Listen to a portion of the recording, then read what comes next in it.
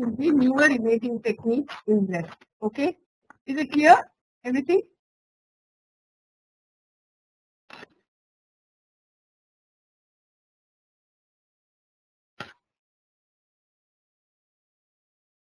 So one thing that we have to do is, when you look at anatomy of the breast, it is basically at the terminal ductal unit and the cellular level and the molecular level. So each of the breast changes, or if you want to detect changes, they are basically at the various levels at which of anatomy.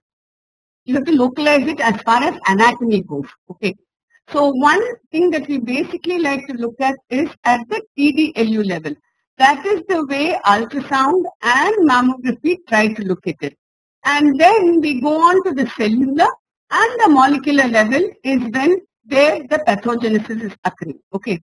So if you are looking at the pathogenesis where it is occurring basically at the molecular level, which is manifest in the cellular level, and then you are seeing the changes in the TDLU level. And when you have, when you need to diagnose stuff, then it is basically the morphological anatomy and the functional anatomy which you have to look at. So basically what you are looking at in a mammogram, in breast imaging is, you have the X-ray mammogram, which is the routine one which we have seen, and the ultrasound which we discussed last time. And then you have the MRI, which is more functional oriented. In X-ray and ultrasound, both are basically morphological assessments, right? And then you have the MRI, which is actually gives you a little bit of the functional assessment. Now, CT and nuclear medicine we use primarily for staging only. Same functional things which you want to see, we have to do either a PET scan, positron emission mammography, or a MIBI scan.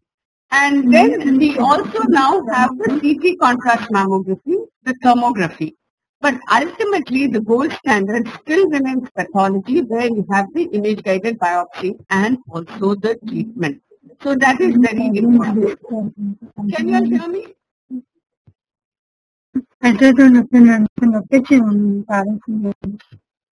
Is that okay?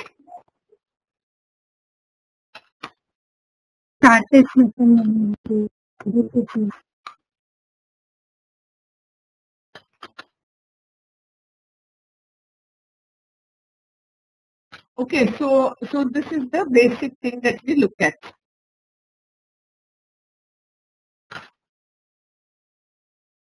And if you, again, I have shown you earlier itself what is the various anatomy of the breast in the ultrasound diagram. So whatever we see in ultrasound, it is basically at the TDLU level and at the ductal levels that we are seeing. And when you're looking at in a mammogram, this is in an ultrasound, these ultrasound or mammograms, it is at this level that you're seeing it.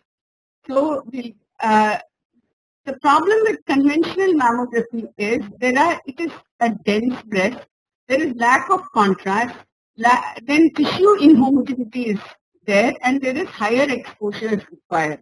And additional views are always needed to resolve architectural distortion and asymmetric densities.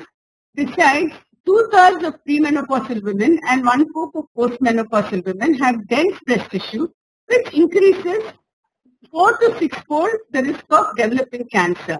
It is with a view to this that they wanted some kind of development or some kind of newer things that you see.